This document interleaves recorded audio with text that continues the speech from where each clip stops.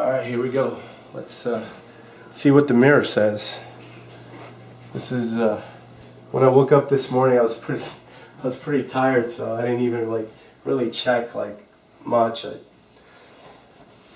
feel like I'm holding a lot of water because I'm sick, but alright.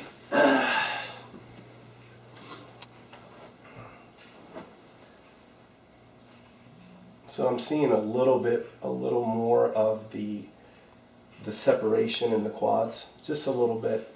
You know, once the hair removal begins, we'll be able to see a lot more. But still, you know, I can see signs of some separation there. I can see the outline of the abs a little more.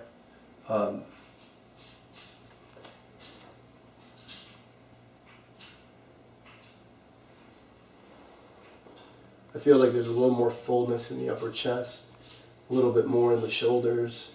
See a little more coming in here. I'm just taking you through the things I'm noticing. I've also noticed that my legs are starting to take a little better shape. Mind you, all the things I'm saying, I haven't arrived, but these are the little subtle differences, very, very, very subtle differences that I can see.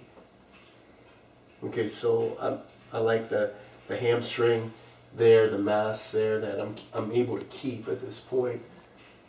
And this I can't see obviously, but that's for you to see in comparison to last week.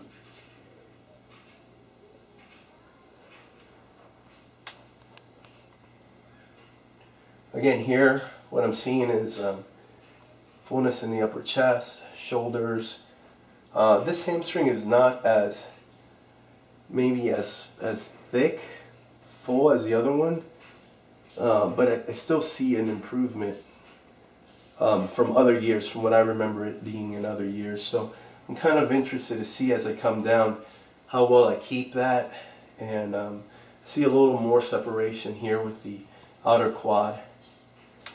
Okay, now we go into the mandatory poses. I'm seeing this is a little flatter, but you know, as the weeks go by, I get even more critical. So even though it looks flat, I never feel that, okay, good, the work's done, I'm done, I've arrived. Every time I see improvement, it's like that thought is followed directly by a comparison of what I look like on stage. So when I see this and it's going down, it's getting flatter, I'm getting tighter through here, I automatically think of what I look like on stage, and I'm right back into, you know, this, you know, I got to keep working. This is still mediocre. I got to keep going. So it's just kind of a way of me not falling, you know, for that trap of celebrating prematurely. So, you know, I'm happy with this, but I still, you know, in the whole scope of being in shape, this is still poor. So let's do some mandatory poses. On this front double bicep.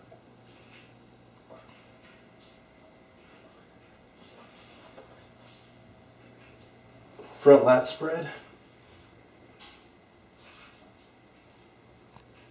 I'm seeing a little, again, upper chest, more striations through the chest, starting to see something in here.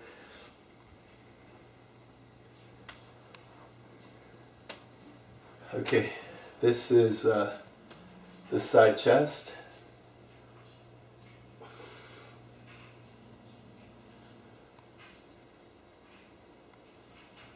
So a little more separation here. You can see the hamstring a little more. Side tricep.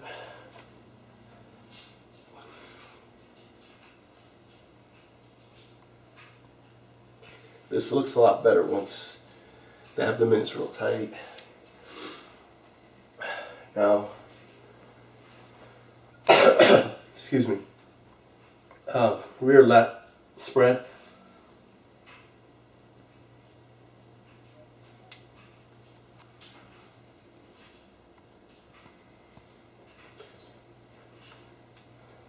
Rear double bicep.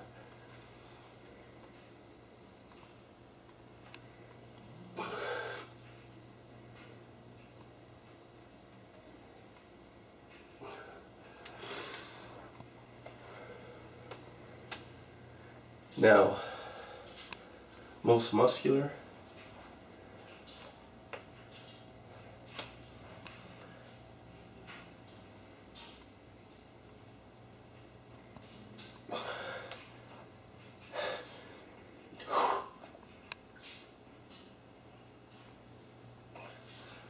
And my favorite, not really, but abdominal ab and thigh.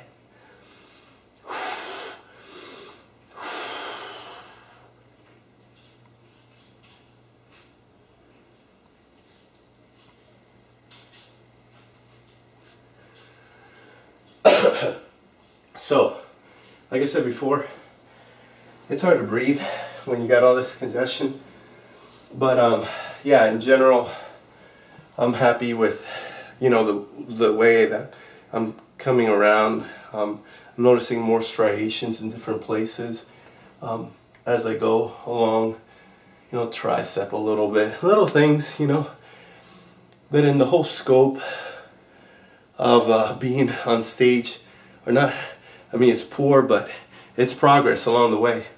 And as long as I'm not standing still, I'm happy, you know, kind of, I do my best and let God do the rest, you know, that kind of thing. So I just have to be honest with myself whether I'm doing my best or not. So, yeah. And another thing I've kind of noticed, especially training with Mike Davies, is that, you know, I've been able to keep the width of my back because I don't have a really wide back. And I have high insertions of the lats. So, you know, when I start getting leaner, I lose that. I look kind of up and down, and I'm keeping that a little more, you know. It's important for me to keep that width so it looks like that X-frame come down to my waist, out with the thighs. So anyway, just a little extra information there. Now, I'm going to weigh myself and see where I'm at.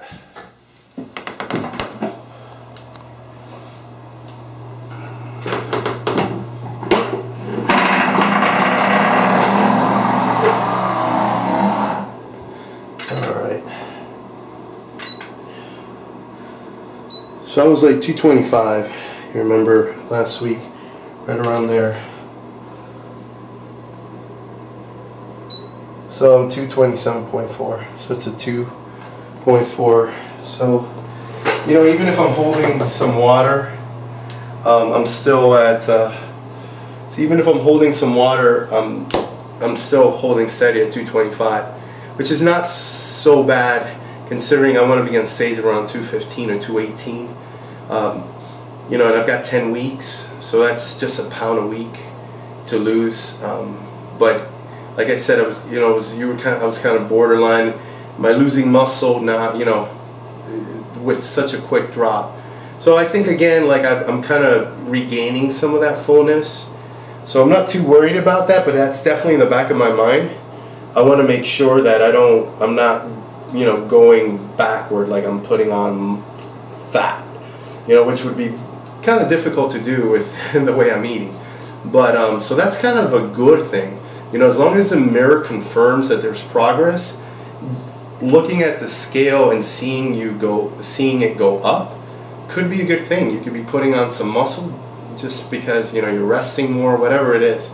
In this case, I think it's more water retention and, you know, just being sick, having a little abdominal distress, that kind of thing. But yeah, so I'm not worried about that, but definitely something to address next week and kind of see, okay, I started 225, went up to 227. I wonder after this next cheat meal what 9 weeks out is going to look like on the scale and what it's going to look like on me. Alright, so now first meal, and which is, if you remember, grapefruit, and since it's Christmas Eve, got to go do some last minute stuff, of course, and then Christmas Eve service with my daughter. Give her back to her mom, which is always difficult on Christmas Eve, and then get her back Christmas Day so she can enjoy my cheat meal with me. Maybe I might even have some friends over. So let's go have the first meal.